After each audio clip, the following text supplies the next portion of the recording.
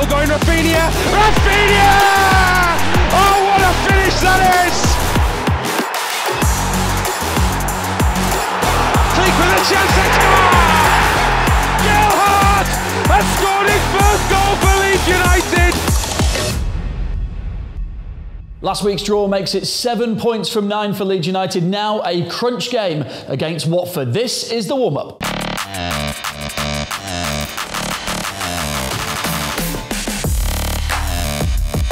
Coming up for you on this week's show. I don't like anyone who goes for nutmegs. They're getting smashed. Simple as that. Clicky, clicky.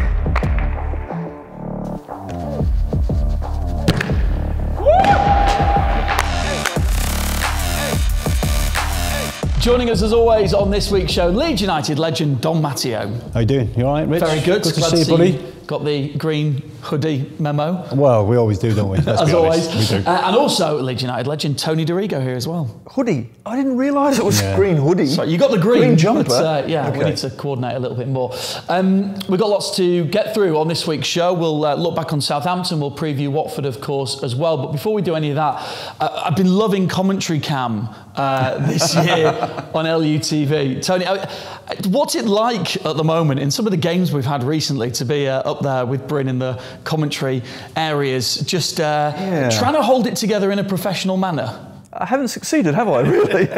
It's great because you can be as biased as you want. That's the nice thing about it. But some of the games have been crazy. So, yeah, it's been eventful to say the least. Just very quickly, rank these three in order of best commentary moments for you. Okay. Stuart Dallas scoring against City away, Joffy's last-minute winner against Norwich, and the winner for Luke Ayling at Wolves. Which order would you rank them in for your personal enjoyment in the commentary box? City away, that has to be. That squeal, I've never got to the pitch ever again, the height of that pitch. And after that, the Joffy one, I think, was quite incredible as well. So, sorry, Luke, you're third, but great goal anyway. They won't mind, it's all good. Let's take a look back at that Southampton game, making it 7 points from the last 9 for Leeds United. It's sort of a sign of recent form, really, Dom, that we went into that game expecting fireworks at 1-1, expecting, well, we're just going to get a last-minute winner here, aren't we? But it didn't quite work out that way. No, listen, they're a decent side, aren't they, Southampton? Well organised. We knew at that point they weren't playing particularly well at that moment. They'd lost in the Cup and obviously lost 3 league games, so it was maybe a good time for us to pay him, but we didn't really take advantage of that. And we know that with the quality, and we've seen from Ward-Prowse, his delivery and the goal he scored is brilliant. He's one of the tops in it, that, and I think he's getting compared with Beckham's kind of stats at the minute. So yeah, they're a difficult side to play against, and it was a decent point in the end. I think we would have taken a point. I think 7 points out of the last 3 games. In my opinion, that was really good. It was really good points, and I think because there was the importance of them wins was just massive, wasn't it? It didn't matter how we got them results, but I think 7 was massive and we got it, and now it's about moving forward. If you would have given Ward-Prowse the opportunity to pick up the football and put it anywhere on the pitch he wanted to, he would have placed it within a few inches of that exact spot. It was kind of a nervousness in the ground as soon as he stepped up. Like, it's almost like he has having a penalty or something. The control he's got, the ability he's got to put it on a sixpence, hasn't he? Whether it's from a free kick wide or a corner kick. And you're right, as soon as he put it down there, you think, well, you can survive a couple of times, but can you survive again? And we couldn't. It was a great free kick, we had opportunities in the game, of course. Looking at the goal, Jack Harrison getting on the end of that. Rafinha did phenomenally well and really sparky during that game as well, link up with Rodrigo. So there is certainly a lot of attacking intent.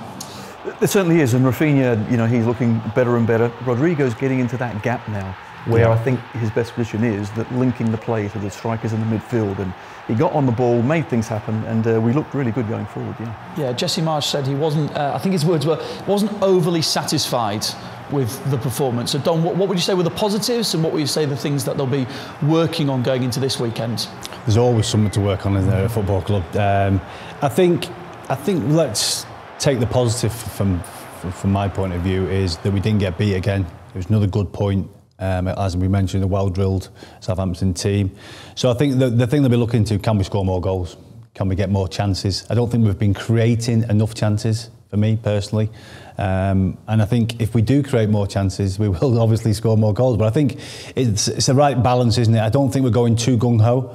and but he's at the moment. Sometimes I've thought we've been easy to play against at times. At the moment, I think there's a little bit more resistance with us now. And I think Coop's coming back has been integral to that as well. Just the voice sometimes, and he's the captain, and obviously other players playing as well. I think for me, Coops has been a massive plus to come back and play so well. And obviously he got man of the match, Tony, didn't he? Yeah. So I think that was great for him to come back with a bit of. I think he knew what it meant, that result, even though it wasn't a win, it wasn't the 3 points. It was just important that we got a point in that game, because obviously looking into the next game, it's obviously massive. Yeah, Liam Cooper, you mentioned there, of course, coming back with that sort of performance. He's had more managers and head coaches at Leeds United than you'd probably wish to list. 10. There you go. There you go, 10, yeah. Which is an extraordinary stat in itself, but it also shows the level of confidence that each individual manager has had in him. It shows his qualities, doesn't it? That Jesse Marsch, as soon as he's fit and available, straight in that team. Yeah, and I think what's interesting, something from fans that probably don't quite see the inside of how teams work, it's the effect that he has on others as well when he plays. So it's not only him and his performances, it's how he then can organise the defence. And I thought he was superb, considering he hasn't played since December. Yeah. To come back and play like that was really impressive. Calvin Phillips, of course, back on the pitch. As soon as Calvin Phillips steps onto the pitch, everyone in the crowd just seems to go, that's what we're looking for, isn't it? His quality on the ball, it's just evident so immediately as soon as he's on there, Dom. Yeah, you're spot on. Listen, he's a top player. He's played at the highest level now. He's player of the year for his country as well. So he's so important. But I just love the way he can slow things down. When at the right time, and picks a pass, and he does the right things very easily, the easy things well. You know what I'm saying? He's like very good at the basics, as I always talk about the basics. He's very good at them, but he's also got a pass as well. But I think he felt his way into the game as well, because obviously coming off the bench is never easy. But I think there's so much more to come from him, and hopefully we can see a lot more of him before the end of the season. Tony, where do you assess that we're at the moment, 5 games into Jesse being in charge now? Because in some ways, you can look at it as 7 points from the last 9, 7 points from 15, if you want to look at it that way. But the games have been so different, and you can't compare one with the other in terms of style, how they've gone. Where do you assess Leeds are at coming into this run-in? I think for Jesse, it's quite difficult, because it's all about results now. It's not actually how we play. It's making sure we get those points to stay in the Premier League. I thought the first game against Leicester, I was amazed how different we played and how well we played. I thought, wow, within 2 or 3 days, they picked all of this up. Yeah. That soon got undone against Villa, didn't it, unfortunately? So it's going to take a little while. But what you are seeing is great spirit, clearly very well organised. And they're, again, believing in what they're doing. And we don't look so open, and we look like we can create chances. Got to take those chances, that's the only thing. But we're going in the right direction, and everyone's buying into it. We will, of course, be looking ahead to this weekend's match. Huge match as well for Leeds United, just away from the first team. Very briefly, Dom, under 23s, really great performance here at Ellen Road, 4-0. Ben Parker doing his best, Tony Dorigo's with his reactions on co-commentary as well, especially for Somerville's, one of his goals as well. I mean, that was a heck of a hat-trick and a heck of a performance. Yeah, belter, and obviously more to come from him, and hopefully we see more of him. He's obviously got lots of talent. What I liked about him as well, he looked quite aggressive on the ball. When he got it, he was trying to make things happen, and I love that, because he's obviously got a bit of pace, he's got a bit of creativity, but bringing goals now as well, that's the one thing I think, you notice that straight away, hat-trick. Tell you what, so Jesse Marsch, we're looking at thinking, I tell you what, he's done well. Let's have another look at him properly, because he's the kind of player who could impact a game and make things happen for us as well. So hopefully he'll be knocking on the manager's door soon, because that's what you've got to do if you want to get in that first team. And away from the football on the pitch, of course, Leeds United remembering Christopher Loftus and Kevin Spate this week as well. 22 years on since their tragic deaths over in Istanbul. Really important for the club to do that. You saw all the players together and making sure that we remember something that should never have happened. No, it's absolutely vital from the club's point of view and everyone's point of view that we remember that situation, and we make sure that every single year, it's commemorated in the right way, and it's important for the club and for the fans and the players to all be part of that. Okay, you can see some of those tributes on LUTV just via the app. This week in the Premier League, there's loads of big games, as we know. They're coming thick and fast for all the teams around us as well, with Everton taking on Man U, Everton losing midweek, of course, at Turf Moor. That's a lunchtime game, so that'll take place before us. Norwich playing Burnley down there as well. But the big one, I guess, is at the other end. It's at the business end where you really want to be in the Premier League. Manchester City against Liverpool. Dom, let me come to you first. This title race surprise me. Here we go. is wide open, Dom. Which way is it going to go, would you say? Well, you know which way it's going to go. Now, listen, two great sides, two great managers, two teams who know what they're doing. I think it'll be a tight game. They usually are. Who knows? But this is crazy, the Premier League. But I just think it will be a tight game. It's so much at stake, massive game. Obviously, Liverpool have had the luxury of resting a little bit, even in the Champions League, in the quarterfinals. And I'm sure City will have done that as well, because obviously Foden come off the bench and impacted. So yeah, it's going to be an amazing game, and let's hope it lives up to what it should be. It's going to be, I think, two teams who know how to win football matches, but also I think Liverpool just edge it, in my opinion, defensively a little bit stronger. And obviously they've got an abundance of talent, Liverpool, at the moment. I know City have as well, but look at the strikers they can call upon at any time. It's crazy, absolutely crazy. Tony, who's going to win that game? I better go the other side of the fence, hadn't I? Man City I better go for. I think Dom's right, the players, the individuals on both sides can change that game. And they have so many of them. It's not just one or two.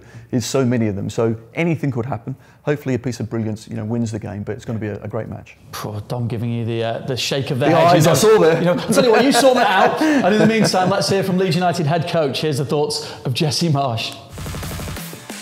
Yeah, I think Watford is a really disciplined defensive group that they don't want to give much away. They stay pretty organized. They stay very compact, sometimes defending deep, but are incredibly aggressive and often lethal in transition moments. They have the second most chances and shots in transition in counter phases in matches in the league, and it's because they really tried to play to that strength. So we have to be very aware that often Watford is most dangerous when we have the ball, and we have to make sure that we're balanced in how compact we are in our rest defense phases and our counter pressing phases, to make sure that we don't allow their attacking players to be in open spaces and running at our defensive group.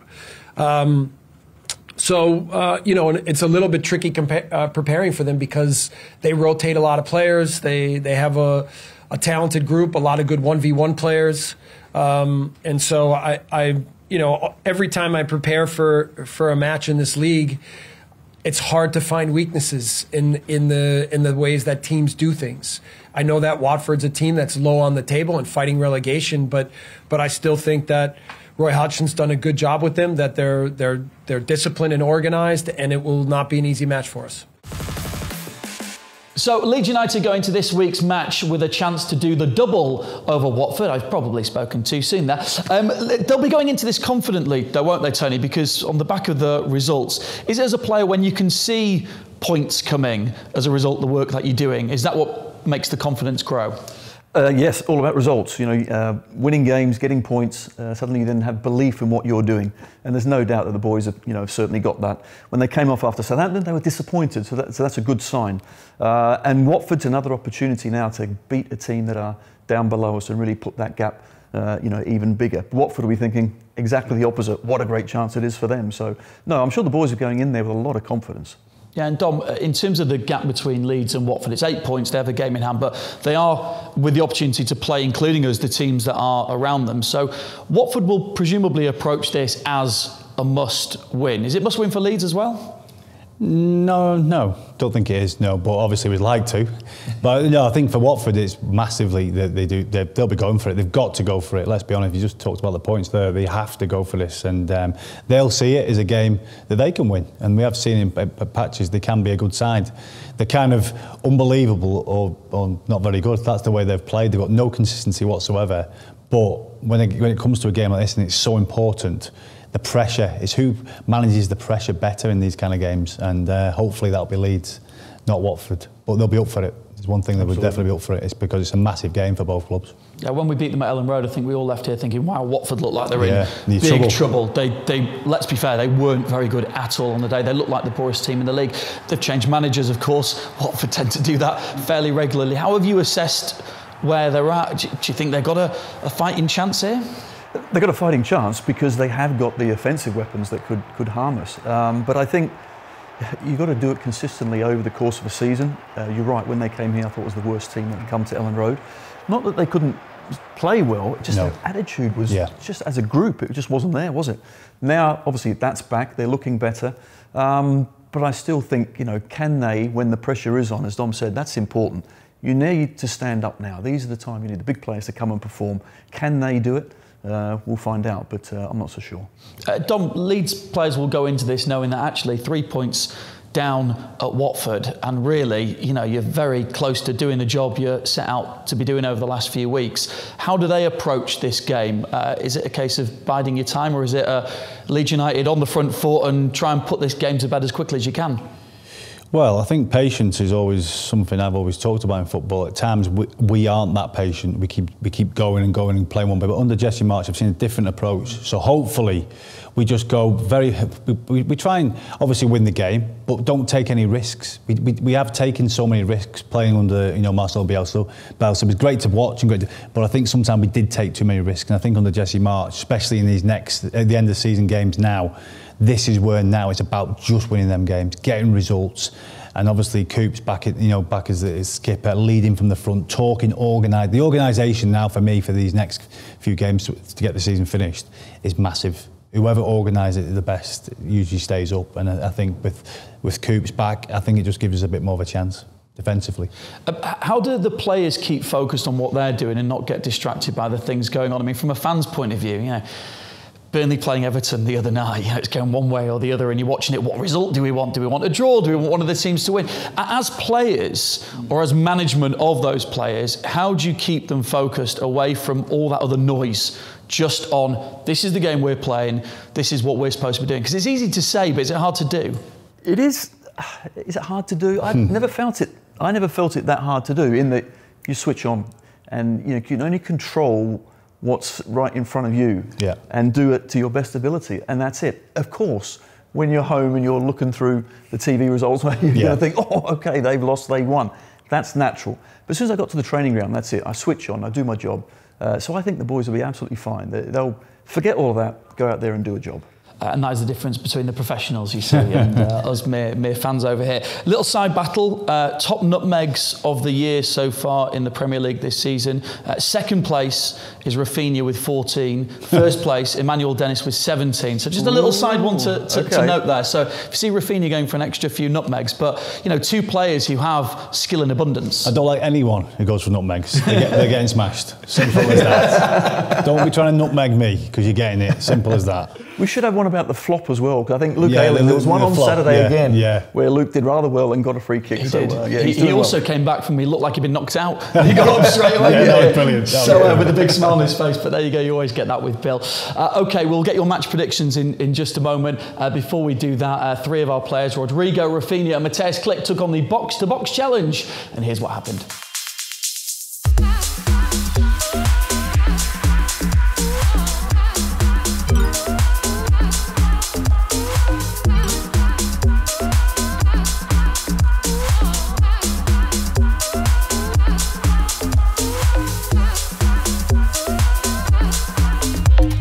Okay, let's start. Ready? Woo! Oh, the head control. Wow, my friend, very good. Air conditioning, Rafa, well done. We're gonna be nice in Rio.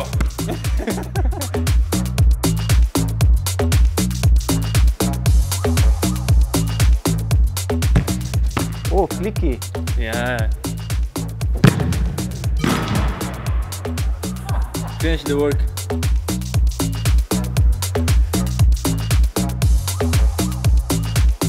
Let's go, clicky. Pelota. What assist, brother. Whoa! Spoiler.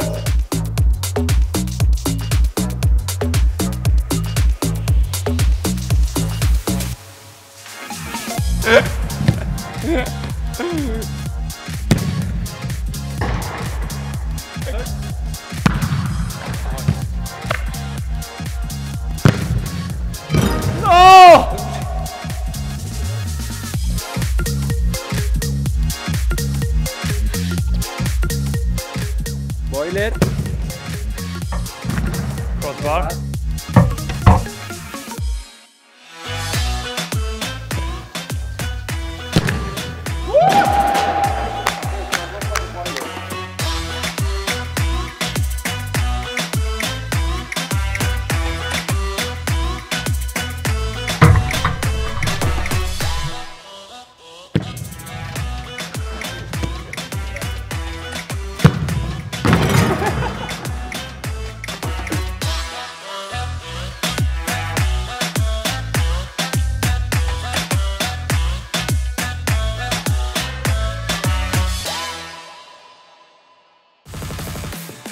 So all that's left to do is get the score predictions for this huge match this weekend for Leeds United. Dom, I'm going to give you a moment to think about yours. I'm not taking a 2-1 this week because it's too predictable and you always go for it. So you need to think of something else. In the meantime... Oh, hold on a sec. I was just going to go for 2-1.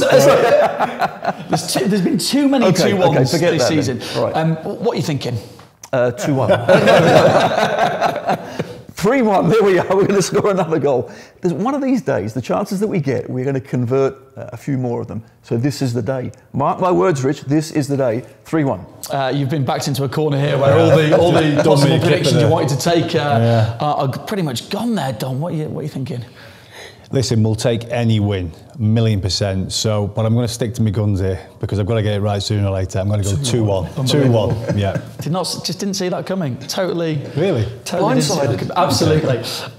Dom, Tony, thank you. Tony, you're welcome back anytime. They only bring out the comfy couches when guests Tony's of your here. calibre. Yeah, and they turn the heat on, which That's is nice. the one. So there you're welcome back anytime. Leeds United travelling to Watford. Huge game in the Premier League. All the action, of course, on LUTV with your commentary team, Bryn Law and Tony Dorigo. Enjoy the match.